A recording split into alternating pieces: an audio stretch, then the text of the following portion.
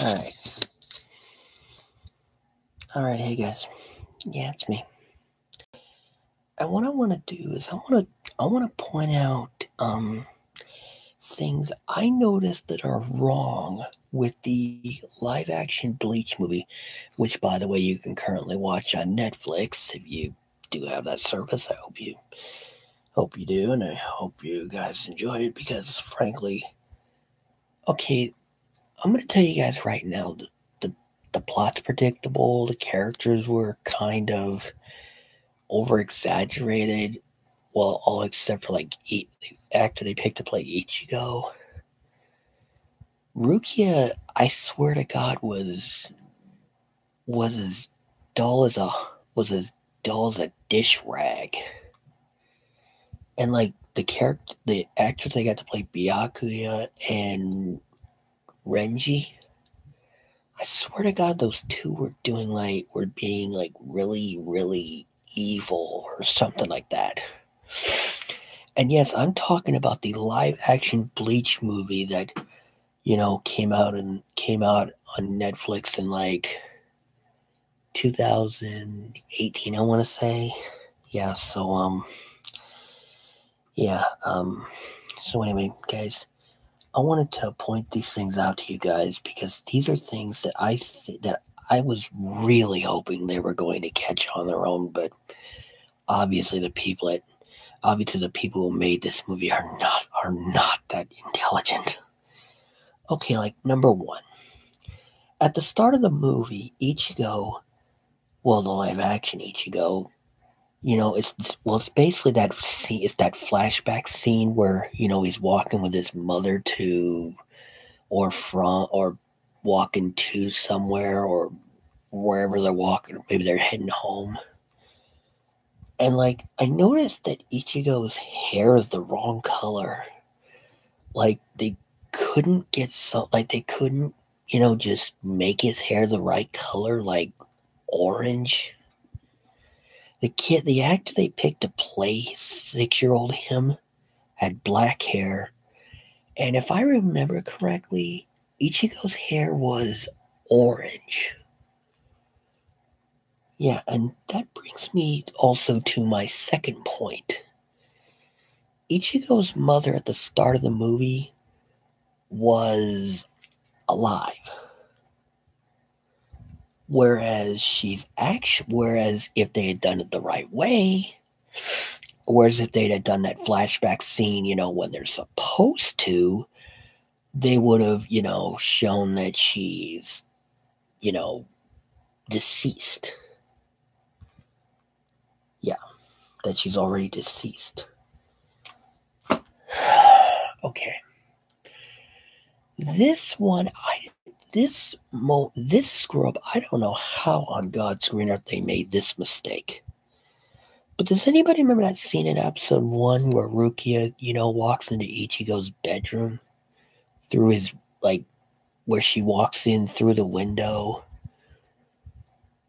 and she steps onto that table he has, or whatever it was?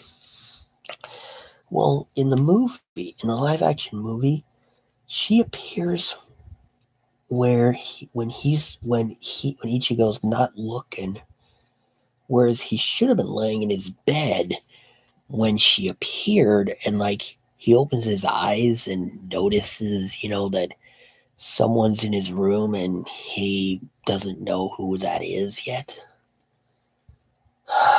Oh boy. This moment. Now, does anybody remember that scene in the first episode of Bleach where Rukia binds Ichigo's hands behind his back? Yes, he was standing. But first of all, does anybody remember where he landed when he eventually landed? Was it A, on his bed, or B, on the floor? It was B, on the floor. Whereas in the movie, he falls onto his bed, whereas he should be lying on the floor on his gut. which is, basically from the first episode. Thank you very much. Okay, Netflix. If you were going to cast someone to play Orihime in this movie, why couldn't you have, at least dyed this actress's hair? Like dark orange, because the actress you got to play her seemed a little, how do I word this nicely? A little bit obsessed with him. And also her hair color was her hair was the wrong color. It should have been dark orange, whereas her hair was actually, you guessed it, black. I don't get why. Okay. Now this moment I may be misremembering, or maybe they never showed it in the anime, but if I remember correctly, Rukia does not train Ichigo. Well, okay, maybe she does, but I think what she has him do is go run around taking care of hollows or something like that. At least that's as far as I remember it.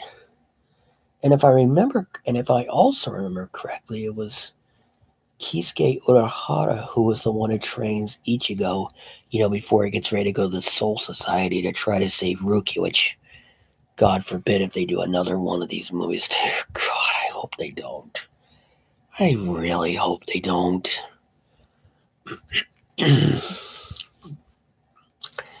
Now, this moment again, I may have gotten this moment wrong. I don't know. Maybe I got it right. Maybe I got it wrong. I don't know. But if I remember correctly, Ichigo and Rukia run into Orihime in town. Not when they're a distance from a bridge and Orihime is carrying groceries home. That's where I remember her being. Unless I'm remembering that wrong. Again, I could be wrong about that. This moment, I don't know how on God's green earth I don't know how they messed this one up. This was so easy to fix. Again, Kisuke Urahara's jacket is supposed to be green, not purple. That jacket that he wears? Okay, yes, I'm talking about the one that he wears where it's where basically it's not the one that's, unbuttoned or unzipped or whatever the heck is going on. Anyway, this brings me to my final thing that I noticed that's wrong with this movie. And mind you guys, these are things that I noticed myself, because I tried to remember these scenes from the anime as well. I mean, I tried to remember these scenes from the anime, in connection with this movie, so that that way I'd know for sure, whether or not they did it fairly accurately. Because, again, what do I give this movie as far as a 1 out of 10? About a 5 or 6, maybe. Maybe just on the fact of hearing the original voice, of hearing most of the original voice act, maybe hearing most of the English dub voice actors. That's one of the good things.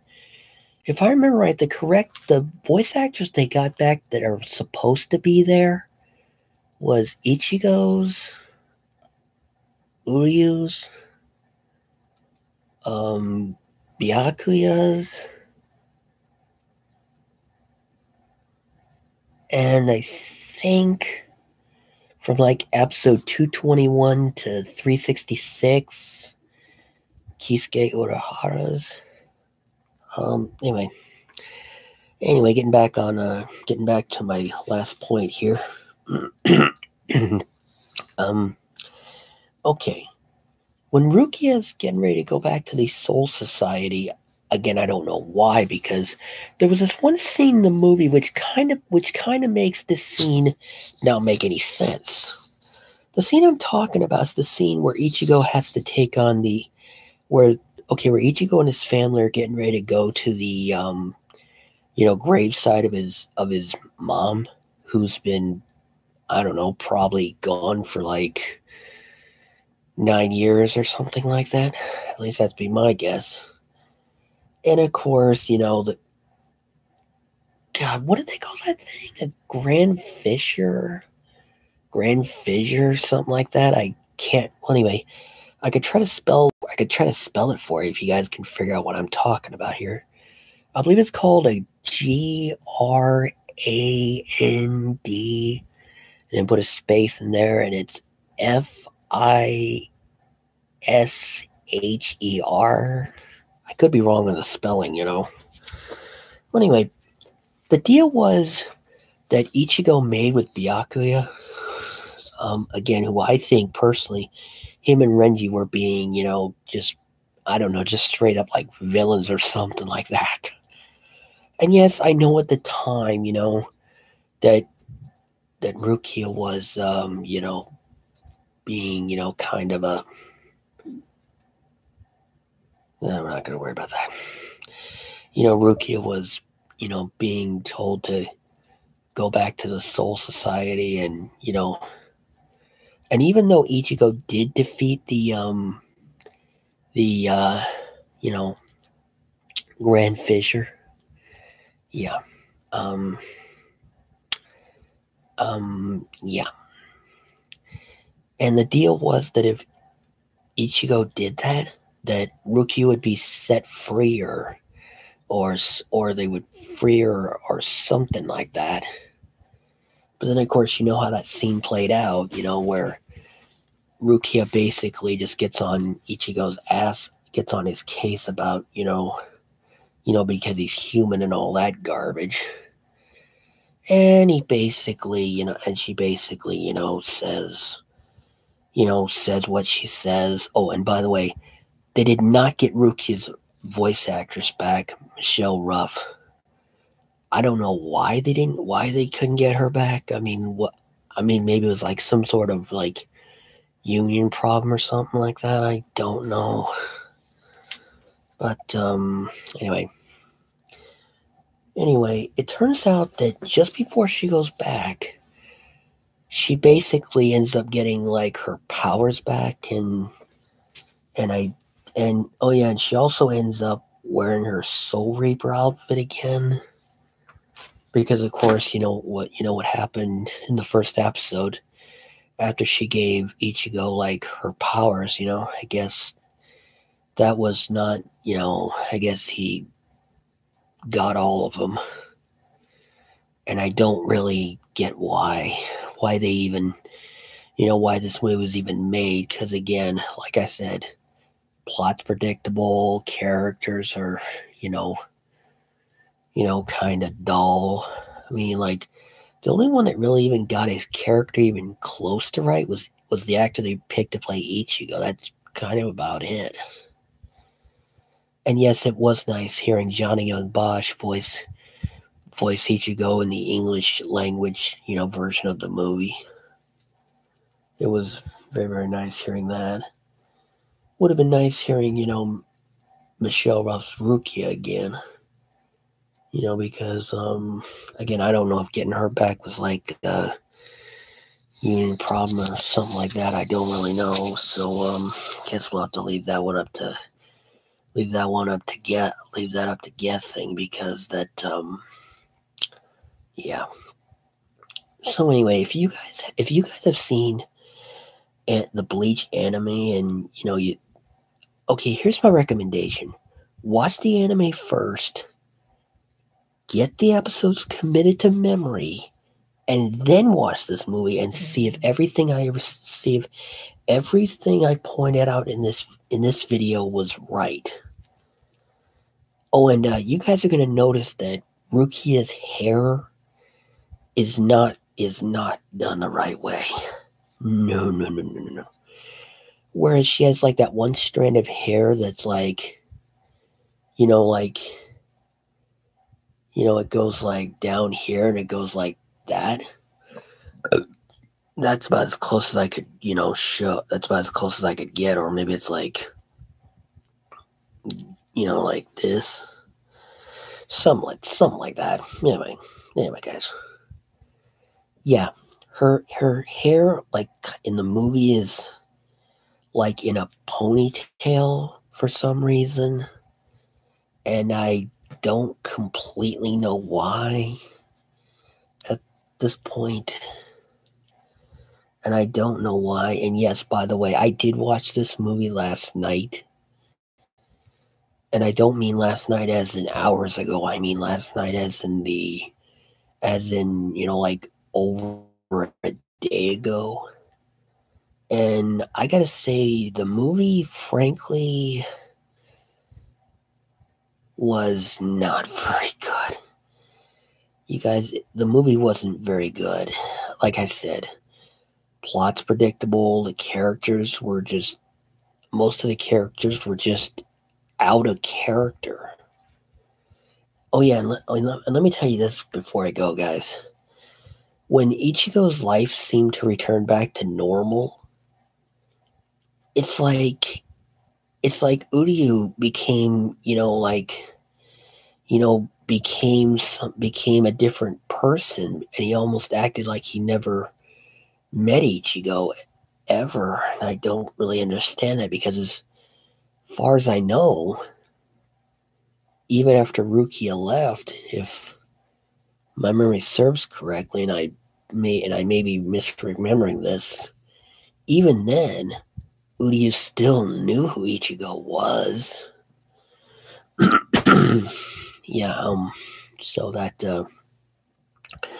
is a part of the movie that also doesn't make a lot of sense, you guys.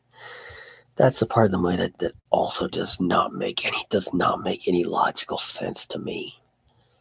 So if you guys, yeah, that's number 10. Yeah, if you guys are wondering about that. Yeah, so if you guys did enjoy this video, and I really hope you did, and if you guys have seen this movie, share your thoughts on it,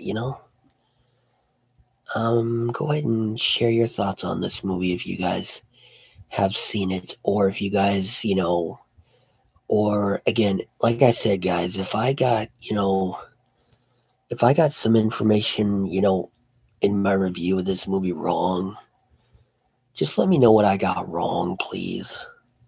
Just let me know. That's all you have to do. Because again, guys, these are things that I noticed that are completely that I noticed that I again, let me point out the title of this video. Things I noticed that are wrong with the Bleach live action movie, which is available to watch on Netflix. So if you guys have, if you guys have Netflix and you've seen this movie, here's what I recommend you do. Watch the entire series. Okay?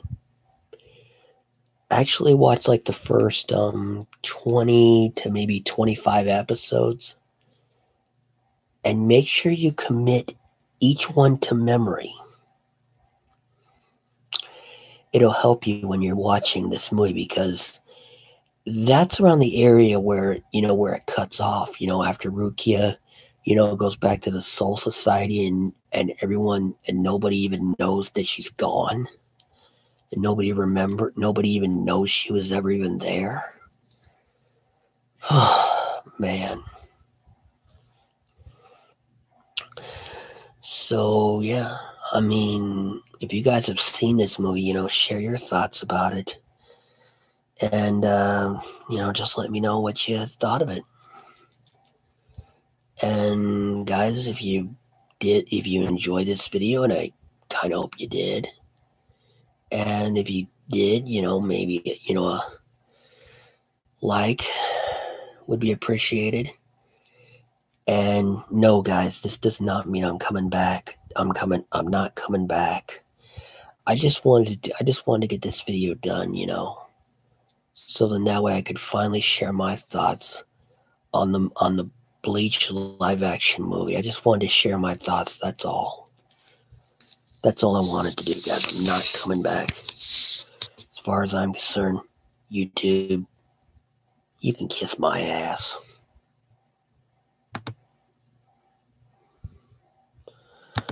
Not yet. All right. And guys, remember, you guys take care of yourselves. You be safe out there. You be careful out there. And guys,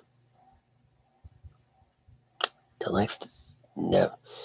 And guys, for the last time, see you when I see you.